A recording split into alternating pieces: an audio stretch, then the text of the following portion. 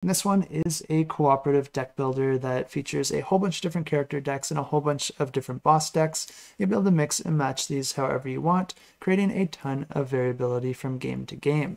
The boss deck is not only going to have a boss, but it's going to have a whole bunch of monsters that players are going to have to go up against throughout the game. And if the players are able to defeat all the monsters in that deck, then they win the game.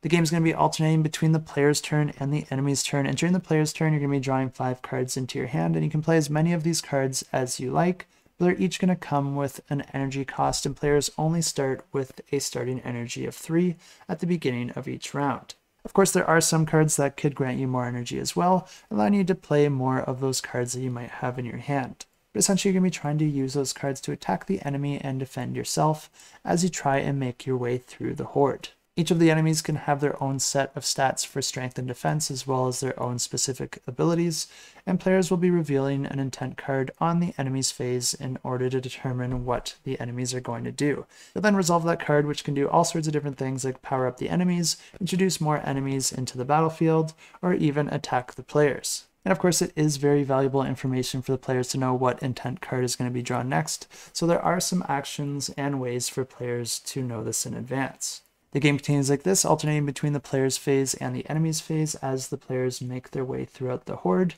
and when players do defeat enemies, they will be rewarded for that. And this is the part of the game that I really like, because this one is a deck builder, and every time that you kill an enemy, you'll be able to choose from 3 cards to add to your deck. The cool thing about this is that none of those cards have any cost. You'll just choose the one that you think will work the best for you, and then the rest get discarded.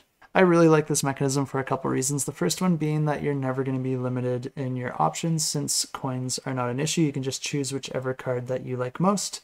And the second reason that I really like this is that it means that there's no currency cards that you're going to be mixing into your deck, which a lot of deck builders have, where you're adding cards into your deck for the sole purpose of just generating currency, and they don't really do anything else in the game. But in addition to adding a new card to your deck, there's also a few other things you can earn when you defeat an enemy, such as some one-time use items or special abilities. The game continues like this, alternating between the player's turn and the enemy's turn, and if the players are able to defeat all the enemies in the horde, then they win the game. And if you are interested in this one, you can check it out. I have links to the campaign in the description below.